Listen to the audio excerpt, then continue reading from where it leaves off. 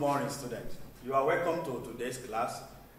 We are still on circle geometry, and you remember what we did last week where we talked about radius, chord, and tangent to a circle. Today, we'll be looking at two intersecting tangents and chords of a circle. So, be prepared that today you will learn how to explain the concept of two tangents and two chords of a circle. Also, we will learn how to solve problems involving two tangents and two chords of a circle. So, let's go to the theorem.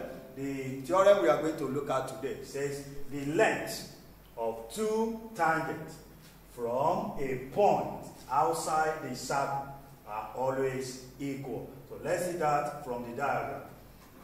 Look at this diagram. BC is a tangent.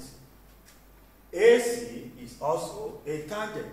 The theorem now says if the two tangents meet at a point outside the circle, it means the two tangents are equal in length. And you can see, if you look at the diagram properly, we discover that what we did in the last class is also here. That is, angle between radius and tangent of a circle is 90 degrees. So now,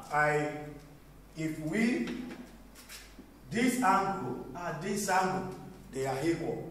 And this angle and this angle are equal. That is one of the things you need to learn from this theorem. Also, the addition of this angle, the whole of this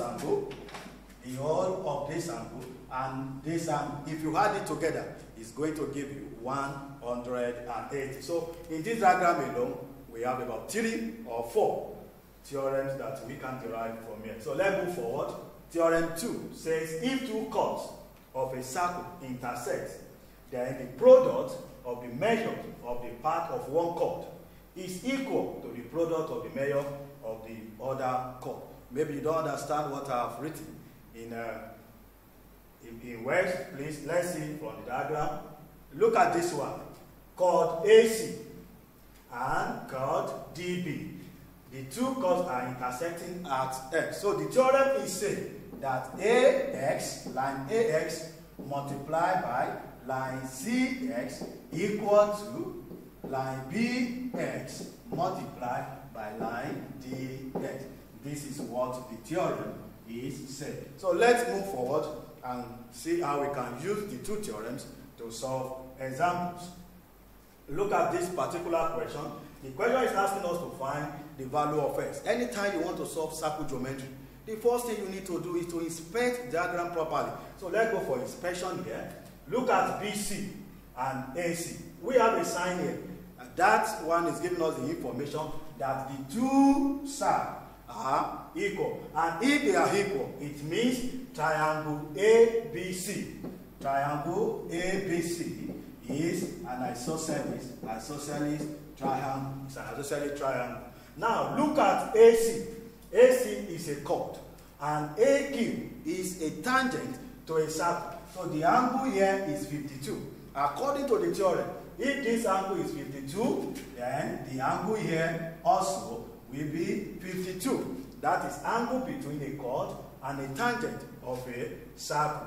Yes, if this side and this side are equal, it means this angle also is 52 degrees. What is the reason? That is base angle of isosceles triangle. So let's add 52 and 52 together so that we can subtract from 180 to get this particular angle. By the time we have 52 and 52 together, we are going to get 104. If we subtract from 180, here we are going to have 76 degrees. Why do we subtract from 180? That is angle on a straight line. We have done that before. Now, look at PB and PA. They are tangents coming from a circle and meeting at a point here. It means this line and this line, they are equal. According to the theorem, if they are equal, that means triangle APB is also an isosceles triangle. That will give us this angle to be 76 degrees. Now to find the value of X. Sum of angle in a triangle is 180. Therefore, we can say X equal to 180 minus the the addition of 76 plus 76. Here we are going to have 480 minus 152. Can you guess the answer? What is going to be the value of x? That means x is going to be 28. So this is how to solve. Let's go to the Zoom class or the Google class to learn more and on how to solve this one. God bless you. Thank you.